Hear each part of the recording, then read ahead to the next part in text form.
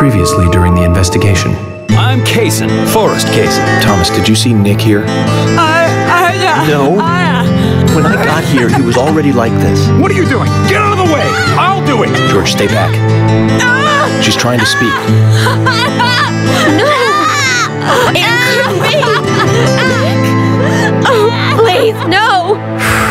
You got us good this time, Zach.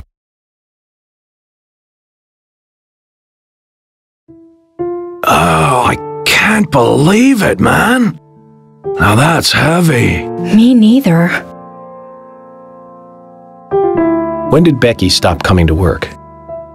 I think it was like from the day Anna was killed, man. Yeah, that's right. She was totally depressed about something. Quint called for her to let us know she wasn't coming in for work.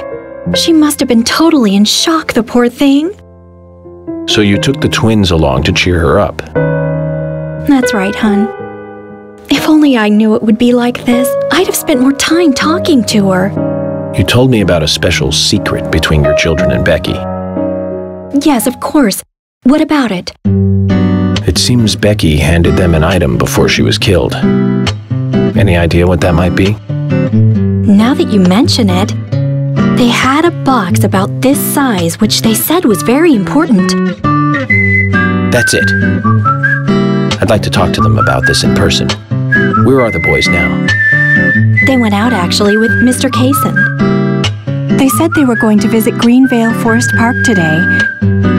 They were going to take Willie for a walk, that dog of his. Kaysen? Do you know him well? Oh yeah, he's a good guy. He always brings us gifts from his road trips. The kids love him, so we let him take them out every once in a while. You know, for a little quality time with the missus. Okay, I understand, but the situation calls for urgency.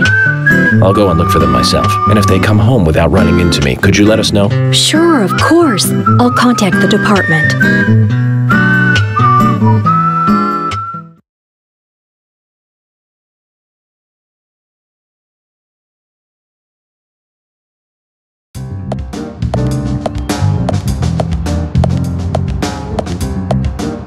Isaac and Isaiah aren't here. They're apparently out with Kaysen. Let's go look for them. With Kaysen?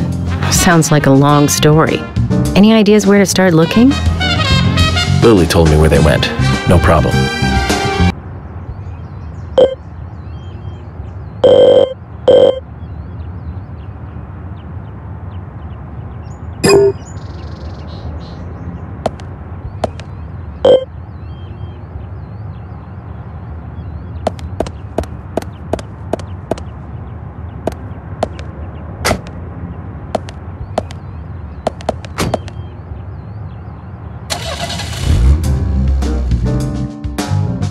And today, we're stuck here having to search for lost children. They're not lost. We're the ones who are lost.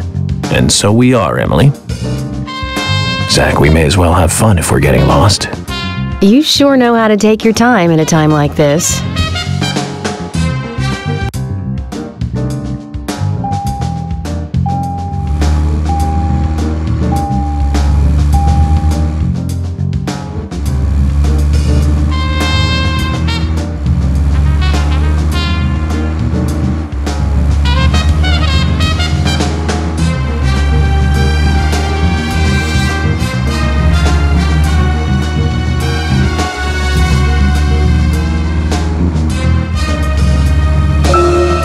I can't believe 2 people have been murdered in our town. And now 2 young children are at the center of it all. I just can't come to grips with it yet. Crime will happen wherever there are people. And that's why we have our jobs. Might be easier for you because you don't live here. These were people that I knew that were killed. And the murderer might be someone who lives here in this town. It's really depressing. I know. But someone has to bring this murder to justice. You're right, I know.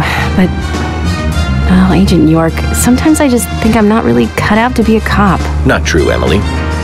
You have the potential to be a superb law enforcer. You can be emotional at times, but you also possess what's most important. I do? What do you mean? What do you think? A sense of justice. Justice? I must admit, I'm surprised to hear such a how should I say this? Such an obvious answer. I thought you'd say something else. Obvious or not, I joined the FBI in order to do what's right. And that's what's important. I understand, but still, you seem... I'm sorry. I need some time to think. Whatever do you want to think about? Justice. I want to think about justice. Zach, she's quite the philosopher, isn't she? Then again, death makes everyone a philosopher.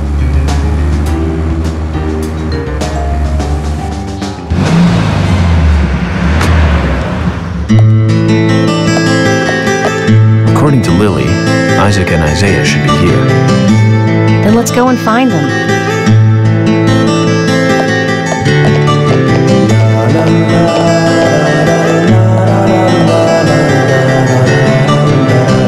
Hello again, Isaac and Isaiah. I hear you're teaching Willie to do tricks. What's your secret? It's easy. Really simple. If he does it right, we give him a treat. A cookie if he does it right. I see. Very clever. So, tell me, you two. Could you perhaps tell me your other special secret with Becky? No, we can't. It won't be a secret if we tell. I'm not telling. We promised Becky. Well, that's a problem. Because I also made a promise to Becky. A promise to catch the bad man. But I can't keep my promise if I don't know what the secret is. Do you see?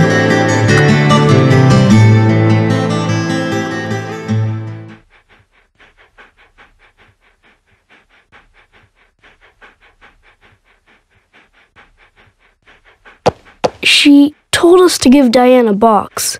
It wasn't that heavy. We took it to the art gallery and gave it to Diane. Is that all Becky gave you? Just when we were leaving to take the box to Diane, Becky called us back. She handed us something. It was small and round. She told us to keep it safe in our pocket and give it to Diane.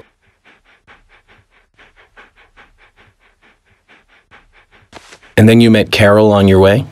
Yep. I took the round thing out of my pocket and we looked at it. And then she talked to us. We told her that we were on an errand for Becky. She said she'd do it for us. But we told her no, because Becky asked us, not her. We promised Becky to do it ourselves.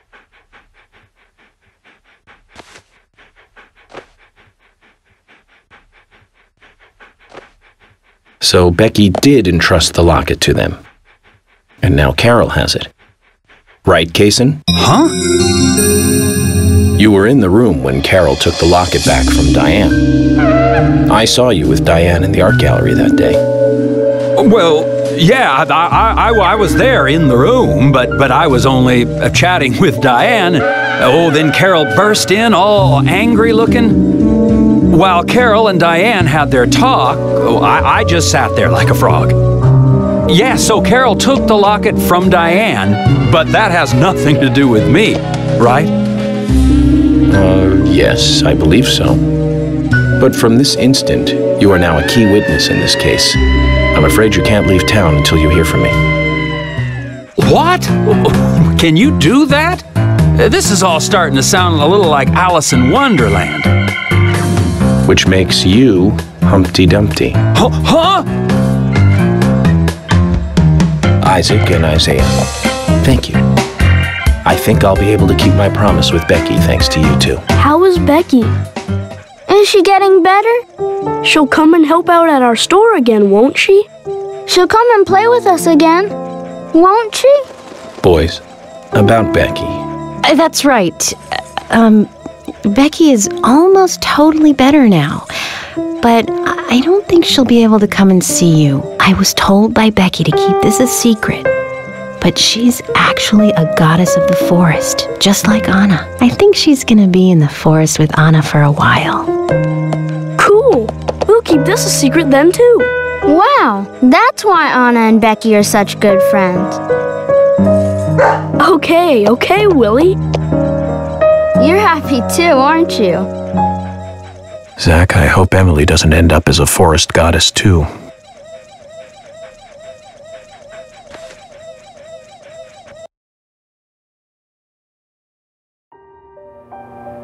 Okay then, Zach. Let's go over what we found out recently about the case. First, Diane, the owner of the art gallery. She was out drinking with Nick Cormack in a bar on the night Anna died. Nick confirmed this, and so she has an alibi. But then we have what Nick's wife Olivia told us. According to Olivia, Nick and Diane not only went to the bar, but also went somewhere else that night. Do you remember where that was, Zach?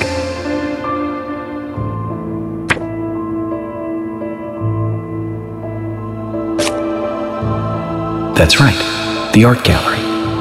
Before entering the gallery, Diane looked back towards Olivia, almost as though she saw Olivia in the dark. Nick's behavior has also become more suspicious by the day. If Olivia is correct, then he is heavily involved in this case. But we have no conclusive evidence of that at the moment. The only thing we can say for sure is that Nick's whereabouts are unknown at the time of Becky's murder. He has no alibi for the crime, but that fact alone means nothing. So who was it that called Thomas to report trouble at Becky's place?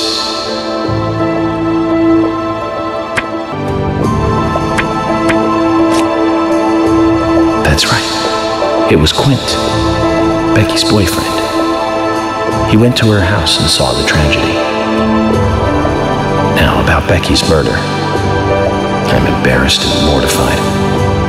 Killer struck again while we were on the case. We found her bitten off tongue, a massive amount of red seeds that poured out with the blood, and an inverted peace symbol like the one seen at the site of Anna's murder. From the similarities, one can deduce that Anna's killer killed Becky. We also found one other important piece of evidence in Becky's room. Can you remember what that was, Zach?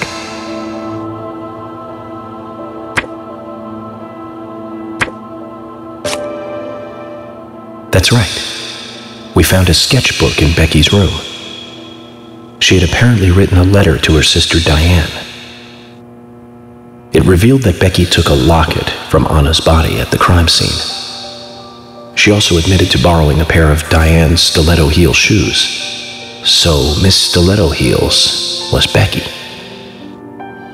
There was something else at the end of the letter.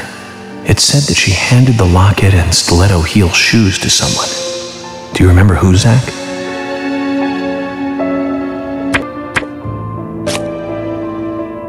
That's right, Zach. And from what Isaac and Isaiah told us,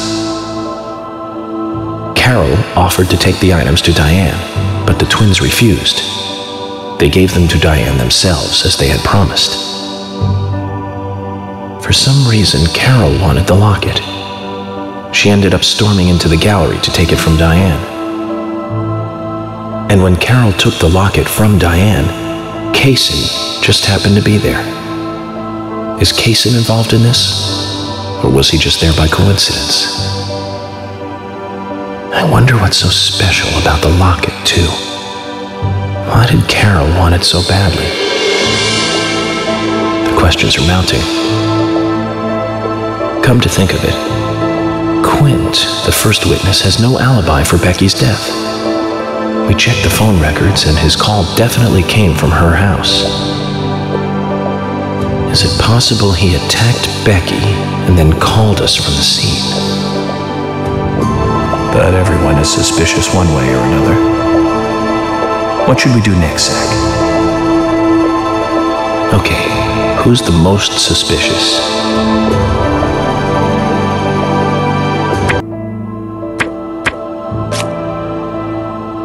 That's right. Becky's sister and Carol's enemy, linked to both Nick and Kaysen, the elegant owner of the art gallery. Zach, that's our next move. We'll start with Diane.